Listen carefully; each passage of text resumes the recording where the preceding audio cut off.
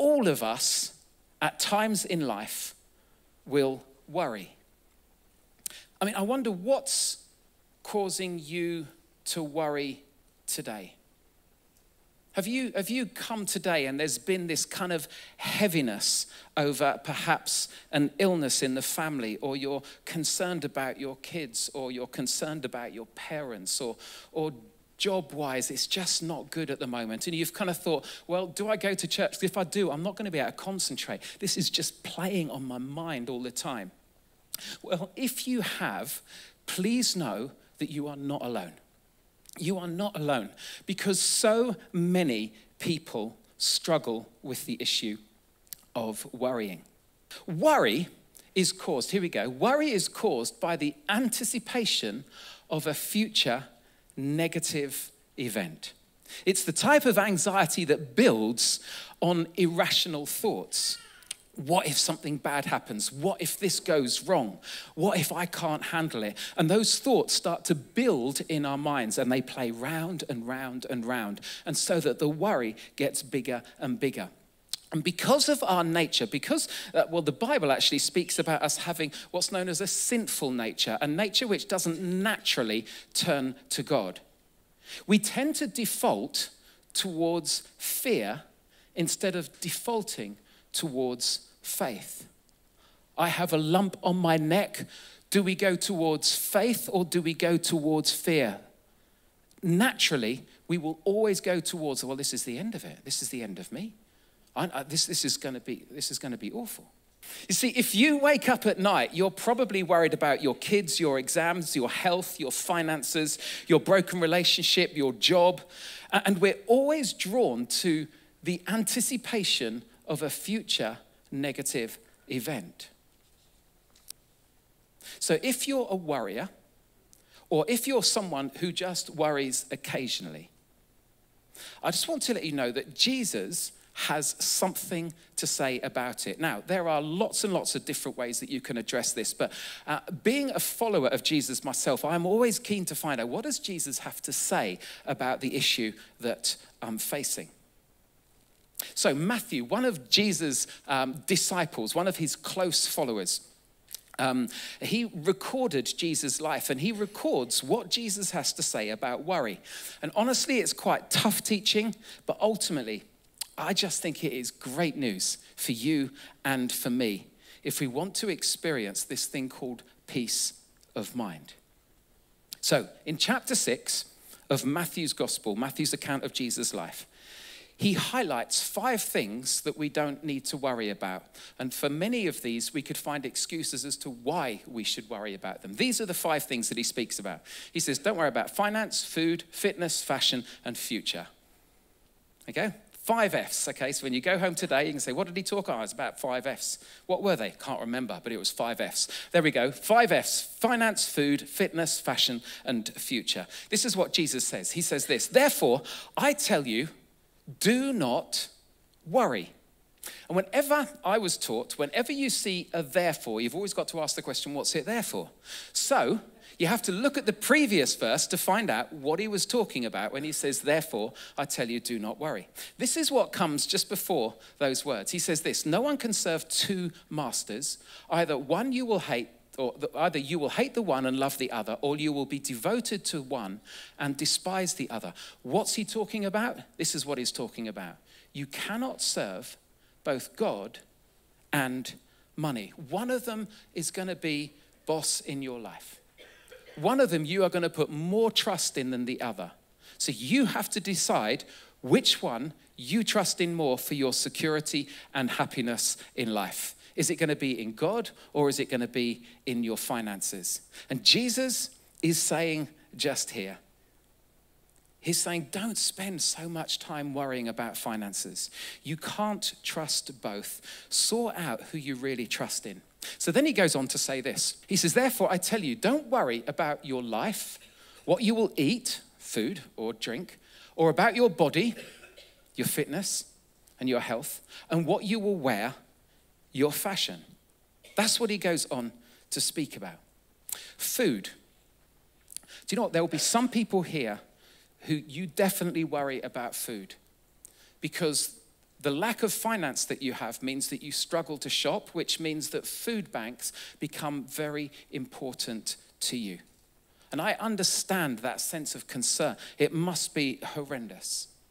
But to be honest, for the majority of us here, we don't worry about where our food is coming from, other than which fast food place we're going to call in at, or which restaurant that we want to go and fine dine at. Most of our worry doesn't come from, am I going to get it? It's more the case of, where am I going to get my meal from? Or we worry about whether it's good or bad for us. And for me, I worry if I've eaten too much. To be honest, that's the most that I would ever worry about food, as to how much I've eaten. But Jesus says this, he says, don't put your energy worrying about what you might or might not have. And then he goes on to speak about birds. In other words, he must be talking to them, and then he looks around and he just sees birds flying around. And he says this is what he says. He says, look at the birds of the air. They don't sow or reap or store away in barns, and yet your heavenly Father feeds them. Are you not much more valuable than they? Ever seen a bird worried? Of course not. If a bird is hungry, it doesn't worry. What does it do?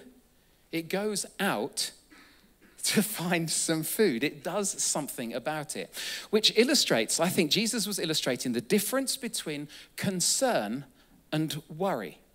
You can be concerned over something which is different from worrying about something. Concern focuses on challenges and moves us to action. Yeah, so I'm concerned that I'm hungry, I'll go and sort out a meal. Worry focuses on what's beyond our control and results in inaction. Someone once said, it's stewing without doing. Yeah? In other words, that's what we worry about. We stew on it. Stew without doing. That's why Jesus asked this question. He says, can any of you, by worrying, add a single hour to your life? So, it's okay to be concerned about your finances and about how you handle them. It's okay to be concerned about what you eat, what you wear, your health, how fit you are. Concern moves us to action.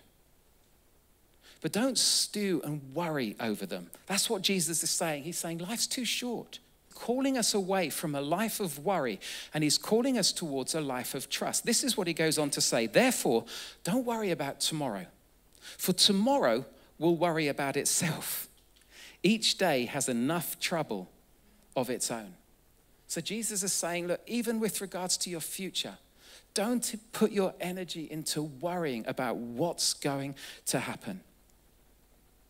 We can create plans, of course, because concern about our future is good. We want to be able to plan, but we have to plan with open hands and trust God with our future. So why does Jesus tell us not to worry? I think it's for two reasons. One, because worry is bad for us. Jesus said, I've come that you might have life, and life in all its fullness. And if you struggle by worrying day in and day out, you are not living life to the full. He offers us something better.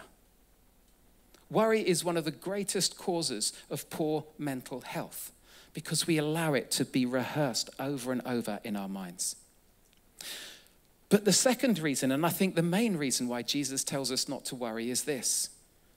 Because worry reveals our lack of trust in a God who so loves us and who promises to care for us. So every time we worry, we're saying, God, I don't trust your plan about my future. I don't trust that you're going to do good for me. I don't trust that you're with me. Someone once said these words. They said, what you worry about the most reveals where you trust God the least. Now, if you're someone who is exploring faith, or you're kind of, you've come along today because you've invited and you think kind of thinking religion, church stuff, that's not really my thing. I understand that. But what I just want to ask you to do is just to consider that if there is a God who has made us, if there is a God who can still oversee our lives, do you think that he will know the best way for us to live? And if there is a God who knows the best way, is it at least worth listening to him? So What do you worry about the most reveals where you trust God the least. So I'll ask the question, what do you worry about the most? What is it that gets our energy, but it always takes us to a negative place? If you can identify that, it will reveal something to you. Now, what are we supposed to do then? So it's fine, Jesus telling us not to worry. Anyone can do that, can't they? They can say, don't worry. But what does he say about how we can turn those worries around? Well, Jesus shows us our part, our responsibility, and also his response. He says there's a better way to live than worrying. And this is what he finishes off this little section by saying. He says, but seek first that's God's kingdom and his righteousness, and all these things will be given to you. In other words, he's saying, put God first, model your character on God's character. And when we do that, all those things that you've worried about, all of those things will be given to you as well.